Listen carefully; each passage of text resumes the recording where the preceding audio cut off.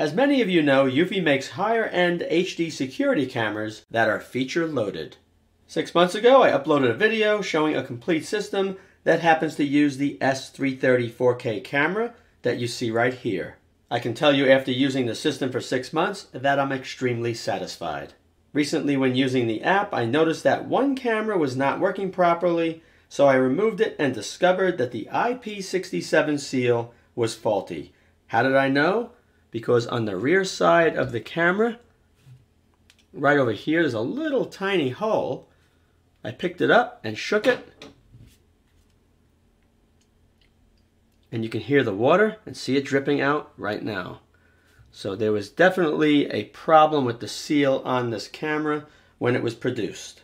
Once I noticed there was water inside, I quickly contacted the company, sent them photographs of the problem with the water leaking out of the hole, and a replacement camera was quickly sent to me. It was very nice to see that the company does stand behind their products.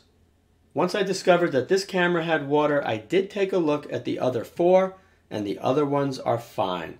So probably just a defect with the way the camera was sealed at the factory. They are mass-produced and nothing is perfect. I've had friends purchase new iPhones that they dropped in water with IP67 and IP68 ratings that also experienced water damage. So it does happen. Since this camera is faulty and there's water inside, I figured rather than just throw it in the trash, let's cut it open and take a look at the inside. To the best of my knowledge, I don't think there's any other videos on YouTube that show the inside of a Eufy S330 camera. Looking at this camera closely, you can see it's a tapered design, so it would make me believe that this end here with the camera would slide into this plastic housing. So the only way I'm going to get it out of there, it's more than likely glued, heat sealed. I'm going to take my Dremel and make a cut right down the side here very carefully, across the back, and then down the opposite side. And hopefully at that point I can open it up so we can take a look inside. Based on the weight of this camera, I'm sure it's going to be mostly battery occupying that space and less for electronics. A little loose, but it still doesn't want to separate yet.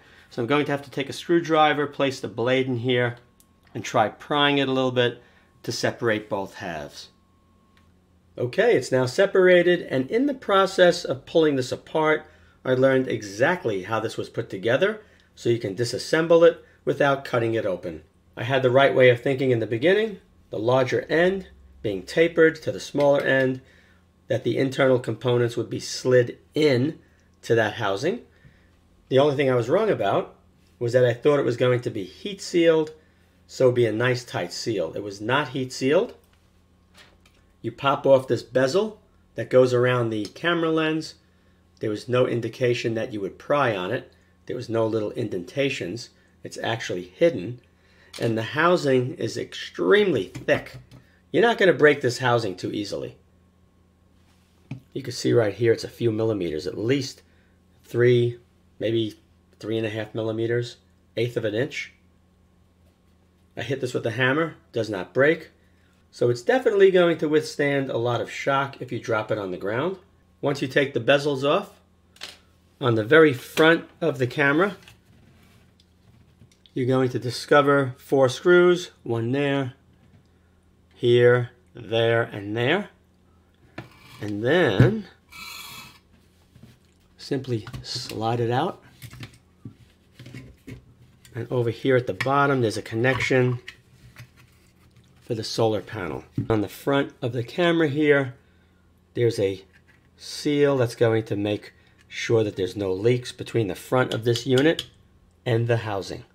Back here, there's an opening. There's also a seal here. You can see the red seals.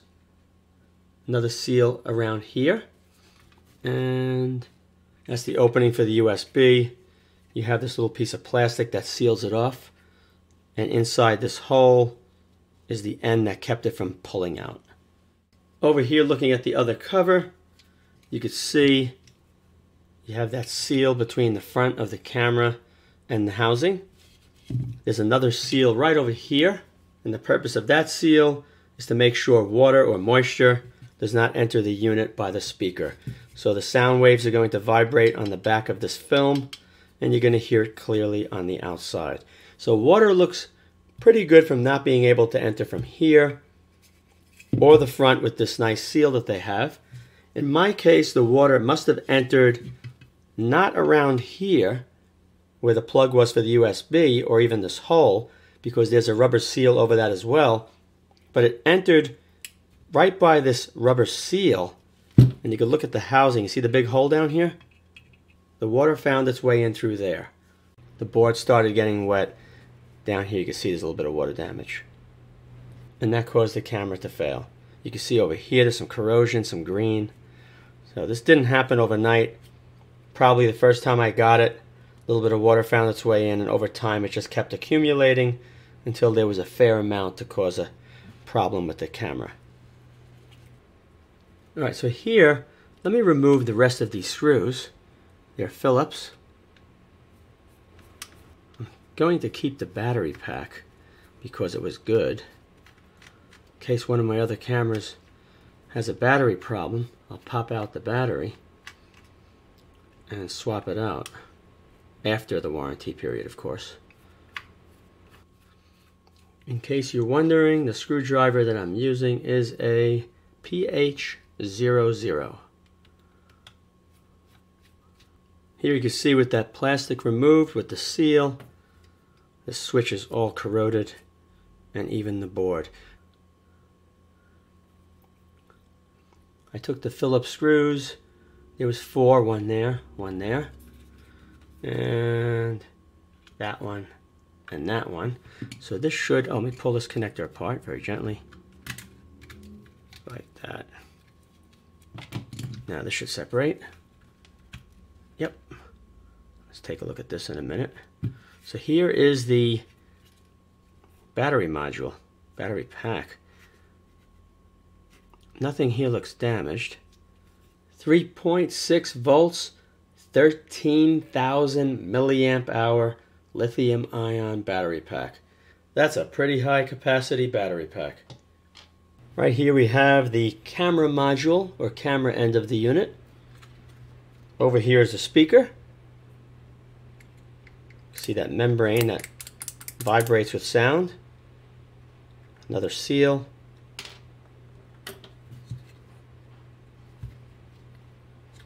Now if you look over here, you're going to see right over here that there's water damage all through this area. Let's pop this off. There we go. Let me take the screws out. Now, whoop, there it is. Okay. That is the camera board. Oh man, this is all a mess in here. No wonder it wasn't working. I was getting a screen that was like infrared was on. It was always a red image coming from this camera. This cover here is on here really good, even with the screws out. It's held down with like a black mastic. I don't see this thing leaking at all around the front. So you have your spotlight LEDs right there. Makes contact with that gold strip on the back. Over here on the side goes to this sensor here. I think there's a microphone in here for that side.